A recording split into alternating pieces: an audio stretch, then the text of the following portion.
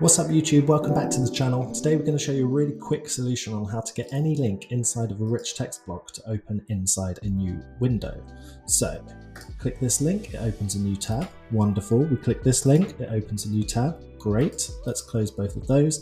And then this is a block of content which isn't inside of our rich text element. And if we click on this, it opens in the same tab because we haven't changed any settings inside Webflow. Now, the reason you might want to do this is if you're bringing over hundreds of articles from a WordPress website, for example.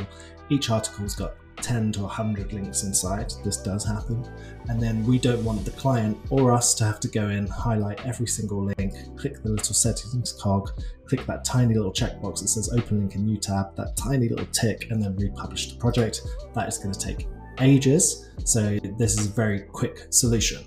In order to teach you guys how to do this, we're going to break this down into 3 stages. So step 1, we're going to just show you how the project is set up in Webflow. Stage 2, we're going to add in our code snippet and then add the class name of our rich text block. Super easy, 2 seconds. And then finally, we will just test it and make sure it works. So let's jump into Webflow. Right, so here we are inside Webflow. We've got quite a basic client first setup going on here. And then we just have a blog list here. So this is just 10 articles generated by Webflow in order for us to be able to use the CMS. And then inside the blog post template here, we have a rich text block here with a bunch of links. So if we have a look in here, if we click on one of these links, it's just going to open in the same tab. We don't want that. We want to force every link to open in a new tab. So let's grab our custom code snippet, and I will put this in the description of the video for you. We're just going to copy this. We're going to come into the page settings here and scroll all the way down to the bottom. We want to be pasting it before the body tag. This is very important. And then you can see here, we just have a tiny little script.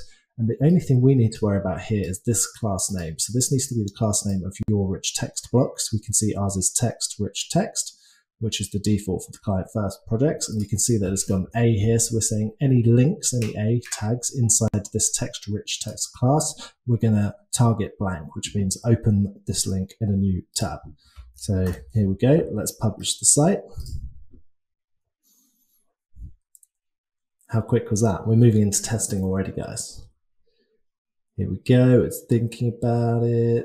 And let's refresh. And now those links that we've got in here, which previously were opening in the same tab, now open in a new tab. And then anything outside of the text block, so this is where the rich text block ends. So here we click on this, and this remains as we set it up in Webflow. Super easy, super simple. I hope this tip helped. Just make sure that you definitely have a class name on your rich text element and that you are updating this bit of code, not that bit of code, there's nothing there. This bit of code here, just make sure you're updating your class name. That's it for now. See you in the next video.